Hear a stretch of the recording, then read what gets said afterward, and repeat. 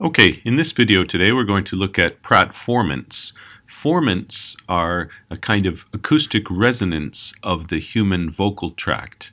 And so we can look at formants to see differences between speech sounds. Especially, we usually use formants to look at differences between vowels, but we can also look at formants for differences between things like L and R. So the word light and right have different formants for the L sound and the R sound.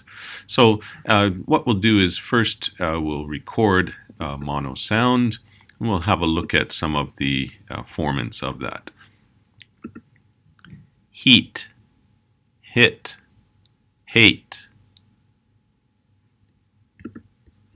So I've just recorded 3 words, and if we look at those 3, let's just cut some of the space in between these words.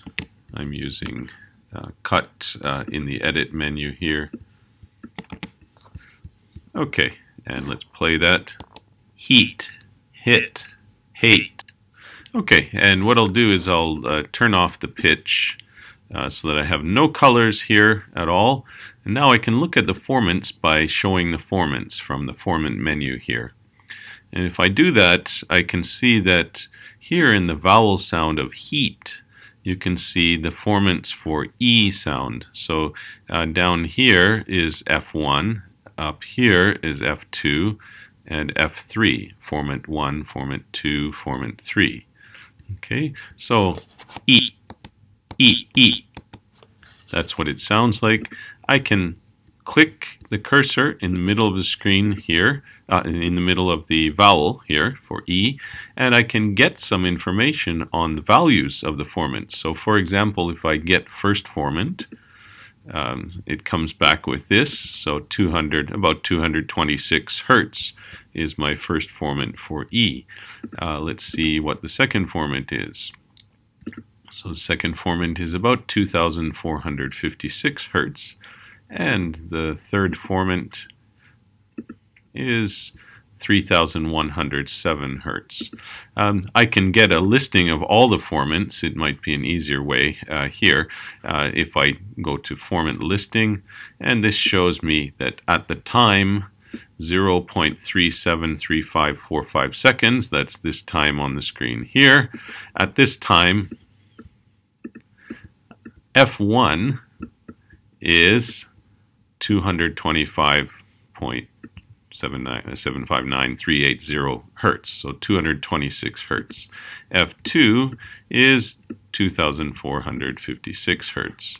And F3, these are not lining up very well because the decimal points are so long. But F3 is 3,107 Hertz. Okay, and it goes on. F4 is this one over here. Now for speech, for the vowel sounds, the 2 most important formants are F1 and F2. Okay, with F1 and F2 we can differentiate between the various vowels of English and of Japanese. The 2 languages that we're focused on in class. So let's look at another vowel. So the first one was heat, and then I said hit. So let's check out hit and see what the difference is. Here is the formant value 225, 226, and 2,456. That's for E. Here is hit, hit, hit, hit. So if I click in the middle of hit somewhere where the formant is clean, it's kind of broken up down here, you can see. So somewhere where it's clean, I'll click right about here, and let's check the formant listing for this. So here I have 410 Hertz for F1. That's much higher than the 226 Hertz that I had for E. So I can see F1 is different, and if I look at F2, F2 is much lower for hit than it was for heat. Okay, and the same for hate, hate, hate.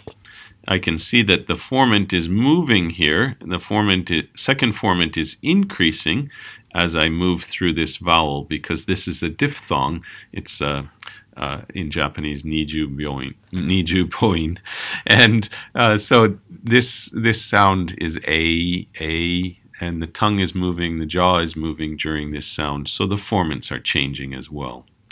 Okay, so that's a little bit about formants. Now, if we want to use a script to measure the formants, then we need some kind of formant object. Just like when we wanted to measure pitch or do something with pitch in a script, we needed to go to pitch, analyze periodicity and go to pitch. That created a kind of pitch object here, pitch untitled.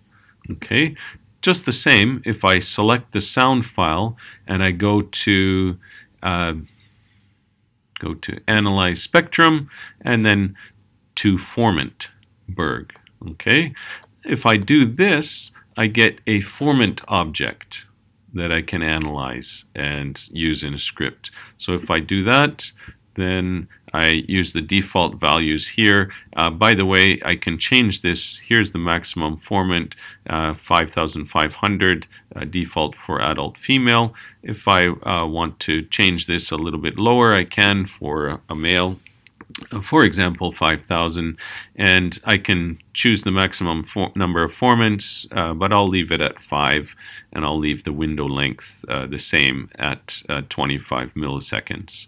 So let me click OK, and this formant object is created here. Okay, and now I can use query, just like I did with pitch and just like I did with intensity. I can use query to ask questions, get values at different times for different formants. Okay, so I can use this in a script to get the values and print out the values of different formants, formant 1, formant 2, formant 3, and so on. So, for example, if I want to get the value at time, what it's going to ask me is, which formant number do you want the value for? Number 1, number 2, number 3, up to 5. And what time exactly do you want the formant value for? Okay, so if I look back at my sound here and I wanted to measure, if I wanted to measure E sound in heat, that's about right here. Okay, so let's say 0.376 seconds. So 0.376, and let's say, yeah, let's measure formant 1. And remember, we measured it before, and it was around 226 hertz. So let's see what happens here. Oops. Because I've selected the sound now to get this picture here, it doesn't like that. I need to select the formant object to make sure that this menu option here is working. So if I do that, you can see that right here, at this time, 0.376 seconds, formant 1 is 260 hertz.